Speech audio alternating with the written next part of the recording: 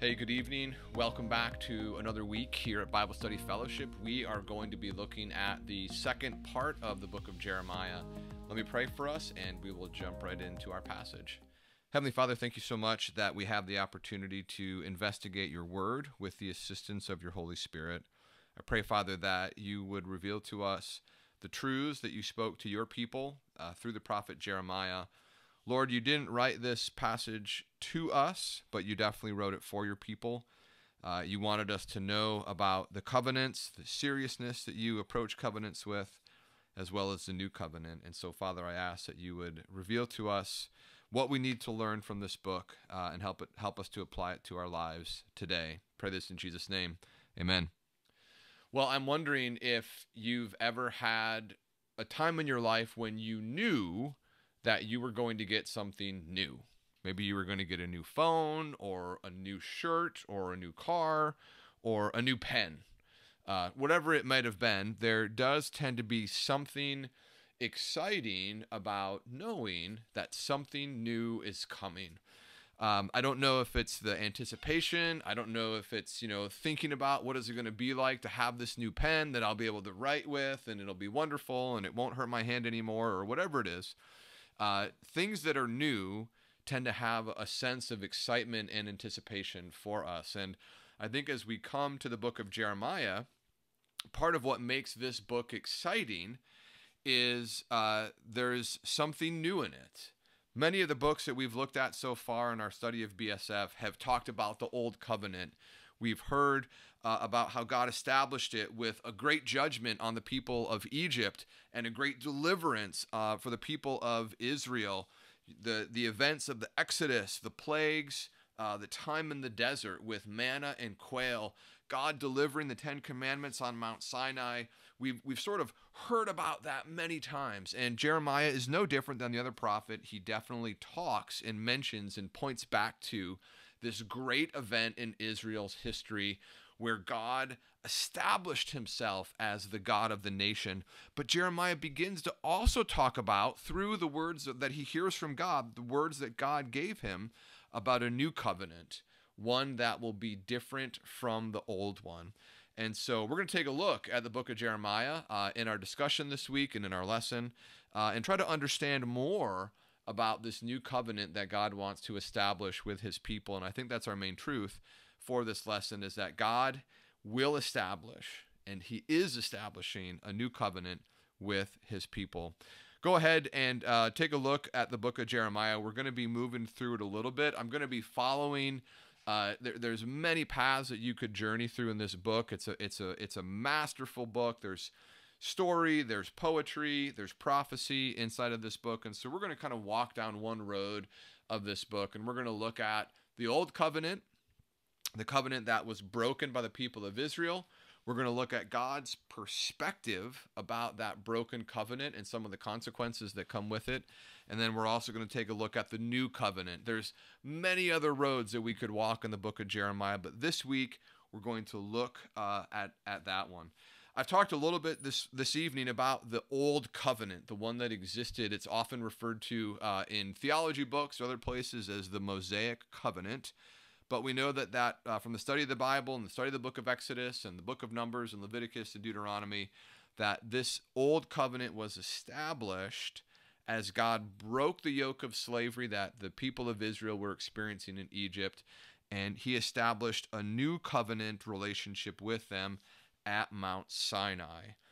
One of the phrases that's throughout the first 5 books of the Bible is this idea that you, Israel, will be my people, and I will be your God. If we look at some of the requirements of the Old Covenant, the ones that stand out most notably would be the 10 Commandments, the 10 words, the things that God wanted his people to do to adhere to the covenant, some of the regulations and the things that they were supposed to do, the way that they were supposed to be in relationship with God was going to be borne out as they began to understand and take the 10 Commandments to heart. And right away, Exodus 20, verses 3 and 4, the very first thing that God says is that as a part of this covenantal relationship, you'll have no other gods before me. And then the second commandment is you shall not make for yourselves a carved image. You shall not bow down or serve them. And so as we think about, some of the very first things that God was focused on is that as his people were having a relationship with him, they could not be bringing other gods into this relationship that they would be bowing down to and that they would be worshiping. And I think it's, even in some of the words that I might have just used, we can try to boil down the 10 Commandments to be a list of things that we're supposed to do and the things that we're supposed to not do.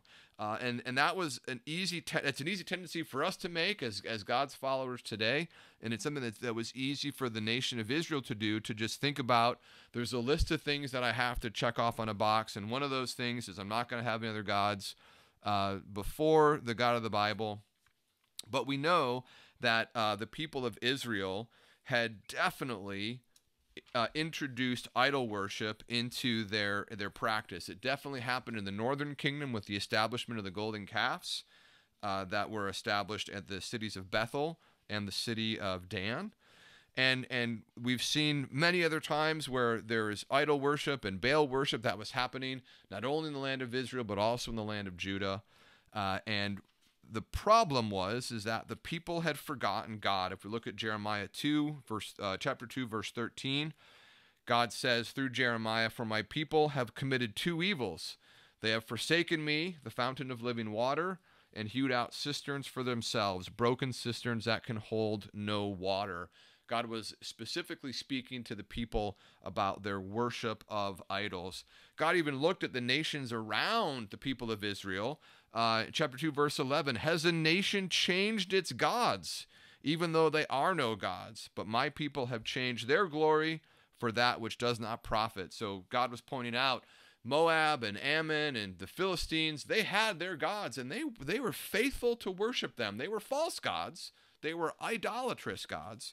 But the nation of Israel had set aside the one true God and had begun idol worship. And we saw that through the book of Kings, and we've seen that message of idolatry repeated again and again in the book of the prophets. The thing that has been so interesting, or was interesting in this book, was the graphic depiction of what idolatry feels like to God. This happens in chapter 3, but in many other places as well. Chapter 3, verse 6, God really holds up the idolatry of the people of Israel and Judah as not just adultery, not just an adulterous marriage relationship, but a prostitution type of relationship where the people of Israel have not just gone and had one relationship with one person in an adulterous way, but many times the people have done this again and again and again, to the point that God essentially says, you're like a sex worker. You've done this so often and so frequently, so often and so willingly, you have gone and pursued other gods. It's as in a marriage relationship. It's as if one of the people was a prostitute. And that sort of was the point, if you think back to the story of Hosea and Gomer, where Gomer was living as Hosea's wife, but acting as a prostitute. God says that is the metaphor, that what it is like in this relationship that we're in. It is an adulterous relationship. Other metaphors are present throughout the book of Jeremiah to help the people understand. It talks about the failed vineyard, and other ways that God has made clear that his people have ultimately failed him. One of the things we also see Jeremiah doing, we'll see him do this a few times as you read through the later chapters, Jeremiah goes and he enacts some parables.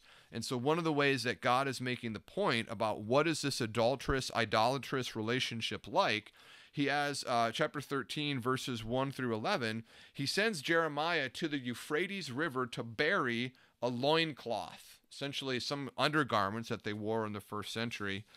You can read about it there, but he sends Jeremiah there. He has him bury the loincloth in the cleft of a rock, or hide it in the cleft of a rock. And at some point later, many days later, 13 verse 6, arise, go to the Euphrates, find the loincloth.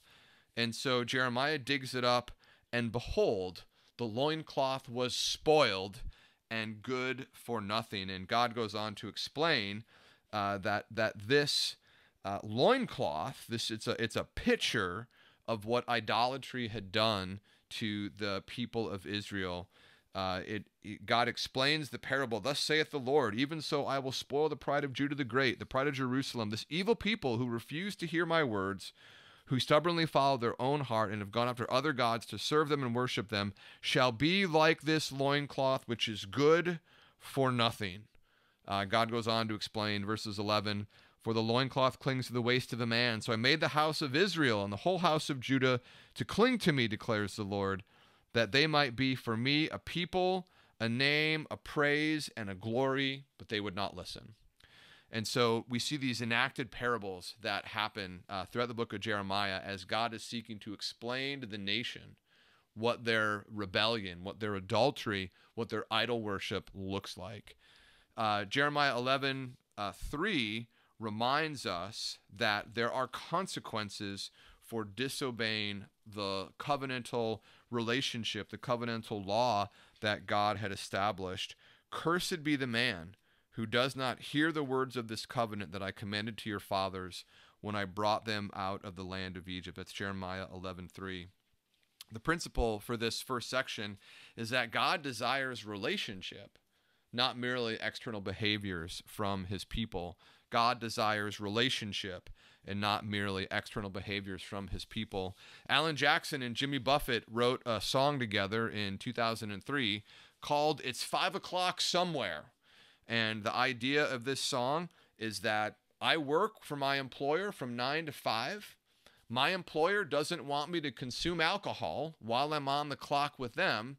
But at 5 o'clock, my commitment to my employer ends. Now, the nuance of this song is that, you know, Alan and Jimmy were at a bar maybe around noon, and their point was, well, it's 5 o'clock somewhere.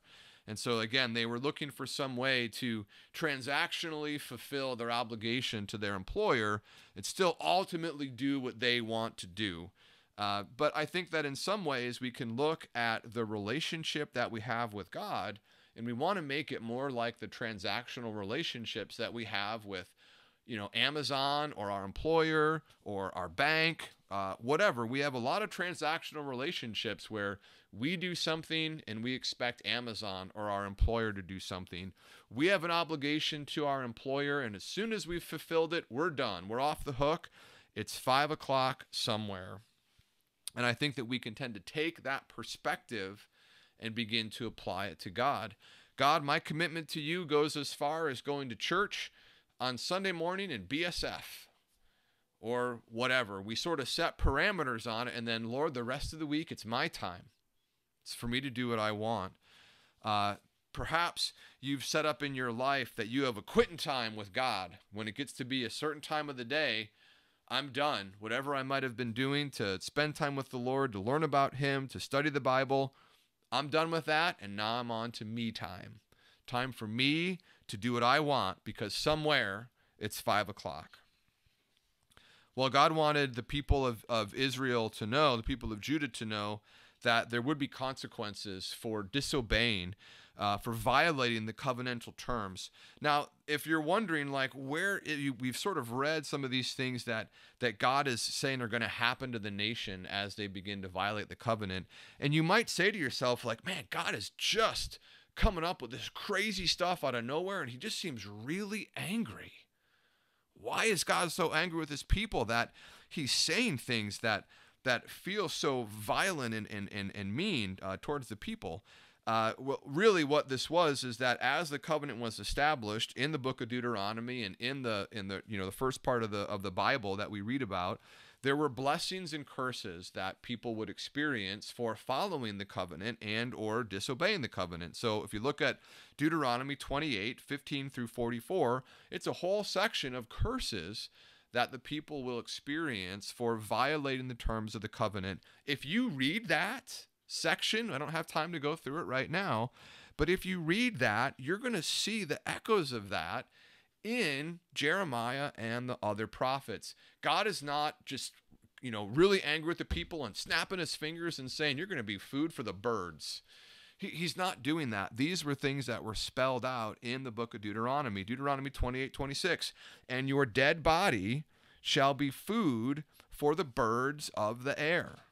And again, as Jeremiah has been given the task of communicating this to the people, he is going to enact some parables to help the people understand what this looks like.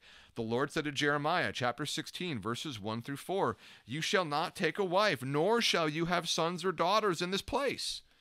So Jeremiah is going to be a single man. He's going to be a single person without a family. Why is that? Why is it that God didn't want Jeremiah to have a wife or to have children? Well, God had a point that he wanted to make. And this is what God said to Jeremiah in that section. This is 16 verse 3. For thus says the Lord concerning the sons and daughters who are born in this place, and concerning the mothers who bore them and the fathers who fathered them in this land, they shall die of deadly diseases. They shall not be lamented, nor shall they be buried. They shall be as dung on the surface of the ground. They shall perish by the sword and by famine, and their dead bodies shall be food for the birds of the air and the beasts of the earth. So what God is basically saying through Jeremiah is that, hey, the things that I said would be punishments, curses, when we establish the Mosaic covenant, those things are going to come to pass. In the same way that the blessings happened, the curses of the covenant were going to come to pass. These are things that were part of the covenantal agreement that the nation of Israel entered into with God. One of the things that the Bible reveals to us is that the Mosaic covenant was good. It was a good covenant. God was faithful to keep his part of the covenant. The people of Israel were not. And it wasn't so much that Israel tried really, really, really, really, really hard and God got them on some technicality. Aha! You didn't do this one thing. That wasn't it. Remember, the metaphor is not just accidental adultery, but it was repeated, willful, again and again and again. The people rejected God. They rejected his covenant. And the reality is that the principle for this section is that God will not alter his covenant. God will not alter his covenant. You and I have probably made many files on computer systems. Maybe you use Windows or Mac OS, and you make a document and you can go look at it and you can see, when was that document created? When was that document last modified? You can also, maybe if you use something like Google Drive or Microsoft Teams, you can have multiple folks that are working in a document at the same time, and you can see, so-and-so made changes a minute ago, and you made a change 20 minutes ago. When God goes and looks at the covenants on his hard drive, and realize he has no hard drive, but when God creates covenants, there's just a create date. It doesn't change. He doesn't edit it. He doesn't modify it. And sometimes I think that God's people were hoping that there'd be an amendment, that there'd be a modification. Well, God, we still love you. We still think you're great. Yeah. We had some problems over here, but at the core of it, we were committed to you. Or, it was really hard, God. It was really hard what you asked us to do. Maybe you can change that up for us. Maybe you can make it a little bit different so that we can experience the blessings, maybe not some of those curses that are out there. How are you and I hoping that God will amend his covenant to make an accommodation for us and for our sin? And similarly, how does the fact that God is very consistent provide comfort or concern to you and to me? Well, as I mentioned, Jeremiah began to speak to the people about a new covenant, and a lot of this happens, again, throughout Jeremiah, but maybe most noticeably in Jeremiah 31, 1 through, I think it's actually someplace else. I'm going to find where it is. Jeremiah 30, it is 31, but it's 31. Jeremiah 31:31 is where Jeremiah begins to talk about the new covenant. Behold, the days are coming, declares the Lord, when I will make a new covenant with the house of Israel and the house of Judah, not like the covenant I made with their fathers on the day when I took them by hand to bring them out of the land of Egypt, my covenant that they broke, though I was their husband, declares the Lord. For this covenant that I will make with the house of Israel after those days, declares the Lord, I will put my law within them. I will write it on their hearts. I will be their God. They will be my people. And no longer shall each one teach his neighbor and each his brother, saying, Know the Lord, for they shall all know me. From the least to the greatest, declares the Lord. For I will forgive their iniquity, and I will remember their sin no more. So some chief differences between the old covenant and the new covenant. One, the law will be within the people, and it will be written on their hearts. Two, all people will know the Lord. All people will know the Lord. And then the third element of this covenant that Jeremiah reveals to us is that God will forgive the iniquity of the people and remember their sins no more.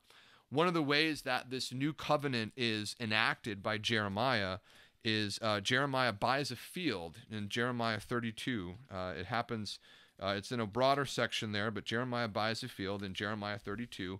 It's during the siege. The city of Jerusalem is under siege. The armies are encamped around the city, and someone comes to Jeremiah with a great offer on some land. You'd think that during a siege, during a war, when your kingdom is about to be overthrown, and you know it's going to be overthrown because God's told you it's going to be overthrown, not a good time to make a land investment. But the Lord had come to Jeremiah and had said, Jeremiah, I want you to do this. This is part of my enacted parable, is for you to buy this land. And so Jeremiah 32, chapter 32, verse 9, I bought the field at Anathoth from Hanamel, my cousin, and weighed out the money to him. I signed the deed, sealed it, got witnesses, weighed the money on the scales. I took the sealed deed of purchase containing the terms and the conditions and the open copy, and I gave the deed of purchase to the bank. And ultimately, Jeremiah said to Baruch, Thus says the Lord of hosts, the God of Israel, take these deeds, the sealed deed and the open deed, put them in the earthenware vessel, that they may last for a long time. For thus says the Lord of hosts, the God of Israel, houses and fields and vineyards shall again be bought in this land. There was a promise of the people coming back to the land. There was a promise that a new covenant was coming. And I think that as we begin to understand that, and as the Bible begins to help us understand as we get into the New Testament, and we hear Jesus talking about the new covenant, we begin to understand that God is ushering in a new covenant for his people. One of the complicated aspects is that this new covenant doesn't mean that the Mosaic covenant is going to get thrown away or discarded, or it isn't going to be important. But Jesus has ultimately fulfilled the requirements of the Mosaic covenant, and the principle for this section is that God alone will be responsible for keeping the terms of the new covenant. God alone will keep the terms of the new covenant. The county that I live in requires me to have a signed property tax receipt whenever I want to go to the Department of Motor Vehicles and get my license renewed or get a new license plate for my car. And so as a result, I am always looking for that receipt. You got to find it. You can't do anything at the Department of Motor Vehicles without it. And it did seem like the people of Israel lost track of God's law on numerous occasions. I think it was a little bit bigger than the personal property tax receipt. God's law, more scrolls. I just have like a quarter sheet of paper. But regardless, during the time of Hezekiah and the time of Josiah, they found the book of the law. And they read it, and they interpreted it, and they began to live it out. And other times, they were like, where's the book of the law? Is there a book of the law? They lost it. They didn't know where it was. And so they were unable to. Even if they had wanted to, they didn't have the book of the law. They couldn't follow it. And God's point is that the new covenant is going to be different. The new covenant is going to be written on people's hearts. You will know it. You won't lose it. You won't wonder, am I following the law? Am I not following the law? God will make it clear. God will make it clear what it is to live the new covenant.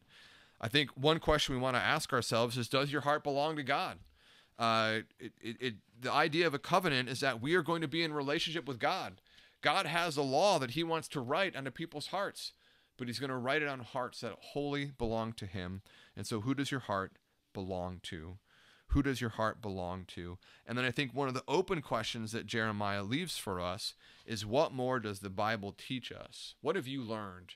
What do you want to learn about the new covenant that Jeremiah has begun to teach us about? Well, I'll leave you with this final thought as we wrap up. Jesus makes all things new. The new covenant, if you want to understand what is the new covenant going to look like, what is it going to be like, how do I get some of that new covenant for my life, look to Jesus, because Jesus is the one who will establish and see that the new covenant is fulfilled for those who have a relationship with him. Let me pray for us, and we'll wrap up. Lord, thank you for your Son. Thank you for the promise of the new covenant. I pray that you would continue to help us learn more about how you interact with your people through covenantal relationships, and help us to understand how we can have a relationship with Jesus that will help us to understand how these words can be written on our hearts. Pray this in his name. Amen. Thanks, everybody. Have a great week.